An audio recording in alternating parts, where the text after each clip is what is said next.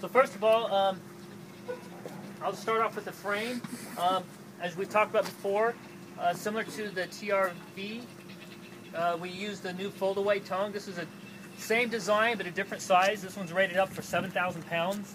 It's actually rated up for 8, but as you lengthen the tongue, the loading goes down. So we wanted to make the tongue as long as we could to make it easier to maneuver. But it's a 4x3 tongue. It goes down the center.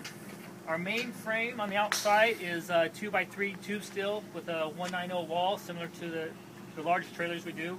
And then all the subcomponents we make out of formed channel, 10-gauge steel. From the old trailer design to this one, if you remember right, you had to assemble it, partially assemble it.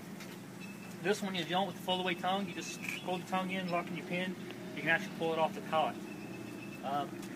We also, on the design, we took out a lot of steel because there's a lot of steel in it. We wanted to get the weight down for loading. So we pulled out probably 30% of steel with this new design. The big comment from the previous trailer was serviceability. It was very tight once you got the panels off. It required a lot of bolts to get the panel off. And I think that panel is a one-piece design, which made it kind of difficult to get on and off. So what we did here is we made it just one simple panel. And now what you have here is you have full access to your pump. You got your 2 oil drains here, your unloaders here, your oil filters here. So again, just thinking of serviceability, one simple panel we pull off and everything's accessible. For the generator and the engine, you can go in the galleyway and everything's accessible from the back. So again, just trying to think of accessibility, serviceability, make it so you can get to it. If you need to get more space, you can actually remove these panels as well, and that opens up the whole front. How the trailer is made, it's made in subcomponents. So the first thing we do is we build the whole chassis, which includes the tires, the axles, all the wiring, and that's what we base everything else on. The tanks are actually made as a sub-assembly that drop on.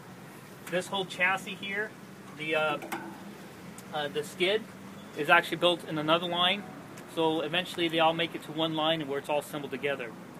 So again, for our side, we try to think of manufacturability, trying to speed up the process. So what we do now is we're just going to kind of go around, and I'll just tell you about the different features we have.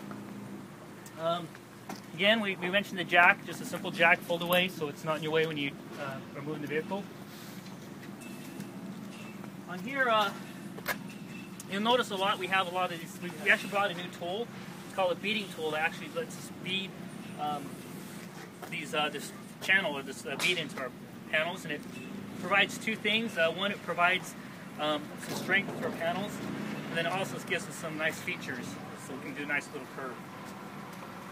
We also brought in some new latches. Instead of going with like this, the chrome ones we have in stock, we actually brought a nice plastic one that's weather resistant. These lock with either key, or if you want, you can pull these out and you can put a padlock on it. So the idea is, one of the other comments we had was security. So what we did there is got this, and now your tanks. Both fuel tanks are located behind the locked cabin, so you can lock it up at the end of the day, not worry about anybody stealing your fuel. So 2 17-gallon tanks. The idea here was to give you enough fuel to run for a full shift. Our tanks, they're metal tanks. We did consider going to a formed, similar type of plastic with all the UL requirements or CARB compliance. It was a lot simpler and a lot quicker and more economical to go with just the steel tanks. So it's a standard 12-gauge tanks. Our tanks, we actually have ratcheting caps. We brought in new CARB compliant caps for this machine. And we also, on our caps, we have fuel indicators. So now you can tell how much fuel you have. And all our caps are now tethered. So this is part of our CARB compliance. This cap here is sealed. So we got air breathers in the back that are tied into our CARB system. We actually had Honda in the plant last week, and we brought them over to look at the machine. They haven't tested it yet, but their preliminary thoughts was it wasn't going to be an issue, which is really good for us. Yeah, but just like your car, when you first open, you just crack it and let it breathe out. But there is a breather on the back that goes into the CARB system. And then what we did was we brought a different cap in for a diesel. It actually says diesel on it. So right here, we designed this as well so you can hold 2 5-gallon buckets. So you can put your buckets in here of detergent if you want. Also, you can keep it in the walk cabinets. And then if you look under here, we actually have a quick coupling that goes to a high pressure line, actually comes through here and mounts to the back of our cabinet. And the idea is we can put in our downstream chemical right here and new chemicals right here, and then it goes right to our tanks, or to our hose reels. So that's our cabinets. Next is our water tank. Comes with 4 100-gallon water tanks, and they're actual 100-gallon tanks. I know before there was an issue. We actually had less water. We actually came up with a brand new mold for this machine. We worked with our industrial designer to give it more flair. I always like to say, being engineers, if we didn't have an industrial engineer on the board, this would look like a box. So they give us the nice curves. This piece, as I want to point out, it looks decorative, but actually provides a support. There's a formed channel behind here that prevents them from bowing out. And then all the ribbing, again, it's to prevent that bowing. So we wanted to make it look integrated, but yet give it the strength so you won't have any bowing issues. It also acts as your support so the tanks won't pop out. Are all 4 tanks the same? They are. They're all identical. Even the logo has logo on both sides. So if you do ever have to replace a tank, it's just one tank. So they're all the same. Again, we're just trying to carry that line with a new tool. You'll probably start seeing more of this in our product because with this we're able to drop the gauge down and increase the strength. So this is a really neat tool we just brought in. Again, standard chrome rims, 3,500-pound axles, and electric brakes with the breakaway kit. It's all standard. So everything you see on this machine will be how it leaves the factory. One brake or 2 brakes? Except the garden. Dual. What's that? Dual brakes. Brakes on both. Electric brake. And I'm sure we'll talk to Marty later, but you know, there might be situations where you need surge brakes. Okay, the back here comes with 2 of our new hose reels. High and low pressure, even though this is still a high pressure hose reel, we use it. We got our, for traveling, got a quick connect here, so your hose won't fly down the road. And we actually made it, we'll have a separate bracket that attaches to this, so if you want, you can mount a 200-foot reel on this as well. And we made enough room, so that's another option you can do in the field. We also have another valve right here. One of the requests is the ability to feed from the tanks or direct feed. So you pull your hose out, hook it up to spigots, you can feed your tanks, or if you want, you throw this, and now you direct feed into the machine. And all your nozzles are all right here. We figured the hose reel connection here, so make it right there. This is your, this design will change slightly, but the concept's still the same. This is just your rear gate. Now we just figure we can just use it as steps. Okay. I failed to mention we have a 6-inch inlet with a stainless tether, so you won't lose your lids. And they're clear, so if you want, you can actually look inside and see if you got water left.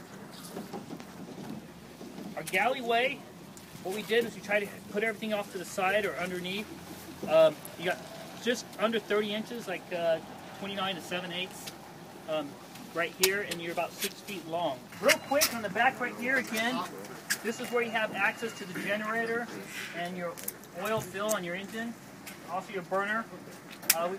For the traditional design, they had it mounted sideways. We decided to go with this orientation so it protects the burner. But you get all the access all right here from the back of it. Battery box is right here. Again, accessibility, you just pull the battery out, it's right there. The original design, they had 3/16 diamond plate, which is expensive and heavy. And what we did, we actually dropped the floor down to 16 gauge. So we went down probably, I don't know, 60–70% in material to lighten the load of the machine, or on the trailer. And then we used the beading tool for 2 purposes. One is for an anti-grip, so that it grips your shoes so you don't slip. And also it provides support. So just by putting the beads in, we're able to drop down the gauge and give it some support. For storage space, another question we had was storage space. What we did is we decided to utilize this space underneath. The hose, the 50-foot hose, stores in here. Our nozzle stores in here for a vac system. Then up underneath, tucked away, there's a 12-volt high-pro pump. It's a centrifugal pump that we use for the vacuum system. So again, just kind of keeping it hidden away so it doesn't get damaged. This is a 40-gallon tank, vacuum tank. Forgot to mention the walls on this is about 0.3. Our vacuum tank will be about 0.4 to 0.5, so it's considerably thick, so they don't crush on us. How it works is you attach your hose to here. Up front, you turn on your vacuum system, sucks into here, and your pre-filter is a sock. So all your heavy solids should fill in here. We also provided some handles so you can grab it easier. The previous design didn't have anything to hold on to, so we decided to make it more durable. We also provide those things not just resting. We have some T-locks. You can lock it down so you go down the freeway, it's not going to fly off. How is the bag attached? It's just a ring. It's a metal ring. You just tilt and it slips off. And all these parts we're going to have available for spare parts. Inside, we actually have two floats, the quick-acting floats. One to signal that we have no water, so the pump shuts off, the feed pump. The other one up here is when you get high water, we'll shut our vacuum off so we don't start sucking water out. Inside, we have a oil filter absorbent bag. It actually has like a carabiner clip that's attached. We're going to actually go to a smaller one. This one's pretty big. It's about this big and this tall. We're going to see if we can find something smaller that will kind of sit in this cavity. So that's something you'll see different. Our vacuum is a vacuum that our sister company uses in Denver in their carpet cleaning systems. It's 110 volts, 105 CFM, and again, it's all running off a generator. So how this works is your water comes in, gets a pre-filter. In the bottom, we have again a 1-inch brass insert, so you don't have to have a bulkhead you worry about leaking. Underneath that, we actually put a T in with a plug. So you talked about cleaning out the bottom of your tank.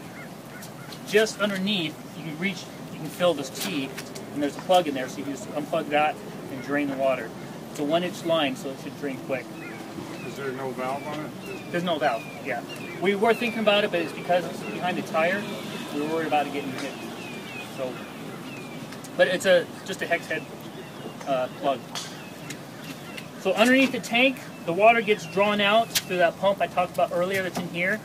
It comes up through here and goes to our first filter, which is a plated, it's going to be a poly filter at 50 microns. And the next phase goes to here, which is a 5-micron carbon filter. And then we go out. From here, we actually added another valve. This gives us option 1, is we can send the water through there, which actually dumps water into the 2 center tanks for reclaiming. Or if you want, you can put a garden hose fitting in, turn it on, and you can drain to wherever you want. We're just leaving that way because we're not sure how people want to attach it, whether they want to put their spigot in or whatever, so we're just going to leave it open. So we talked about this earlier, about the controls of the machine and how the old style had all the valves and you had to go like through a little check mark. We got rid of that. What we did is we have 2 valves that control your whole tank system. Again, the outer tanks are linked, so it acts as one tank, and the inner tanks are linked as another tank. So you got your outer tank and your inner tank, and you can open or close it. And then behind there is the filter, so it's pre-filtered, or gets filtered before it goes to our feed pump. But if you want to just run off one tank, let's say your outer tanks, all you got to do is turn them on and shut the other one off. Question we had earlier, if you want to reclaim, we reclaim only to the inner tanks, but if you open up all the valves, the water will gravity to all the tanks. So that way you can reclaim all the water back to your system. We also added a 3rd valve for your bypass, because there's times you might be using clean water and you don't want to recycle water going back to your clean water for bypassing. So that way you have a choice which tank you want to bypass to. You mean bypass out into your unloader? Yes. Oh, okay. Yeah. So inside we got an Aquatech transfer pump. It's another 12-volt pump. This pump we actually work with Aquatech. They sent us various models, so we found one that worked right for this application. So this is a pump specific for this trailer. It has a pressure switch on it, so as it builds up pressure, it'll shut itself off, so it's not staying on constantly. The other thing we added too is the other tanks, the old system had floats in there to control your low water shutoff. We actually put a flow meter in, a little flow switch. So one thing that Greg said they had problems with when they tried to run it, they couldn't get the machine to start. Part of the reason why is the water was off. If there's no flow, your machine will not start. or if you run out of water, it'll shut your machine off. So as they're washing and they run out of water and it suddenly dies, the first thing you look at is to see if they have water in their tanks. So that, yes. So this is actually tied into the switch. The new Hondas are ground to start, I believe. So this just opens up that circuit. So it needs a closed circuit. Those two lower valves, when they're on, is that allowing water to be siphoned from the tank to the pressure washer? So if they're all on, that means you're drawing from all tanks. Okay. So, and we label them outer tanks, inner tanks to kind of, those outer tanks and your inner tanks. How do you access the filter? You said there's a filter? Yeah, there's a filter right behind here. Oh, okay. You can access, or if you want, you can just reach underneath. We have an opening. You can actually pull it that way. Okay. And then it's the I can't remember which filter you said. Banjo. The banjo filter. So you have that little drain. You can pre-drain with the water, or pre-drain the water. It's a good filter. Feed to the pump. And where does the recycled water go? It goes into the inner tanks. Inner tanks only? Yes. Okay. So if you want, let's say you're recycling, you can actually have recycle mode where you're just sucking just the recycled water. Okay. Or if you want, you can just, you can actually open them all up. Now that recycled water will actually eventually gravity feed to the other tanks. So where would you have the valves if you want to use the clean water and then have the recycle mode work? You just shut this off. Now your recycled water can't interfere with your clean water. So what we'll do is we'll come up with a list of instructions we'll put in the service manual that'll kind of give us just some different scenarios. So we'll have it in there with some little graphics. Now control system, this is where we control the vacuum. So you got your vacuum on, off, and then you got the small reclaim pump, and then we got your typical burner and thermostat. We also relocated the controls for the Honda machine up here. This is their hour meter, which has an oil indicator light. And again, that's all from Honda. We also added some on lights, some LED lights, just so you know when your system's on, because it gets pretty loud. Behind here, if you remove these 4 bolts, behind here is a small control box that houses the transformer. So we have a 120 to 24 volt transformer inside with our relays as well to control the vacuum and the pumps. So the whole system we have is all 24 volts. So the only 110 we have is just running to that, which actually goes through a relay. So again, thinking of safety, you got water, so we wanted to keep this as safe as possible. And so that transfer pump is 24 volt? This is 12. 12. Both pumps are 12. But the control system is 24. But the whole control is 24. So on this outlet, we also have a plug. So this could be a drain right here. You just pull this out, you can put an attachment or just let it drain. This is tied into all the tanks, so you open all the valves, you can actually drain your tanks right here. Your machine is leaking. Or, if you want, what we do is we actually just pull off the filter, because it's a bigger opening, it'll just drain the whole system. Or what you can do, if you want, you can actually put a line on this, and then you can turn your feed pump on, and it'll actually draw the water out of the tank. So if you want to push the water somewhere. So this is pretty much our control system. Again, working with an industrial designer, he kind of came up with all the symbols and the layouts, just trying to make it look. It looks great. Look nicer. Very nice. On our pump and our generator, we actually use the True Track system. So we use the same True Track on our pump, and then we use the same design on the generator. So it's an existing product. So what we have next is, I forgot to mention, on the head of our pump, we have what's called a speed control. It's tied to the pressure of the pump. This is actually made by CAT. And what it does is it activates a little arm that actually controls our diverter valve on our exhaust system.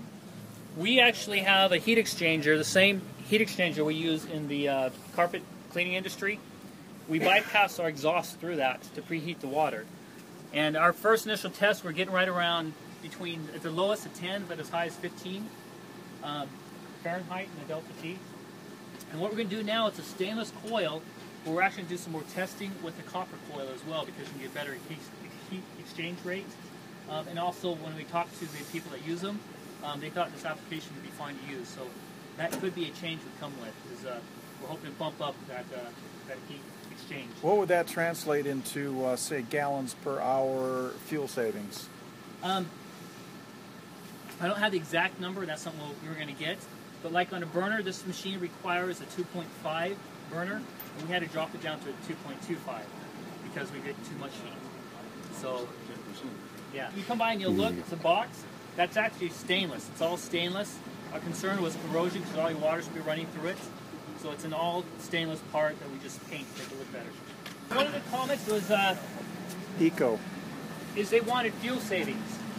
So one of the fuel savings would be less fuel burning. So getting a 10 to 15% cost in fuel savings just on the burner. Plus with the new Honda we have in here, again, as David mentioned, it's actually equivalent to a 21 horse, but it actually puts out enough power to a 24. So we get even more fuel savings on our new Honda.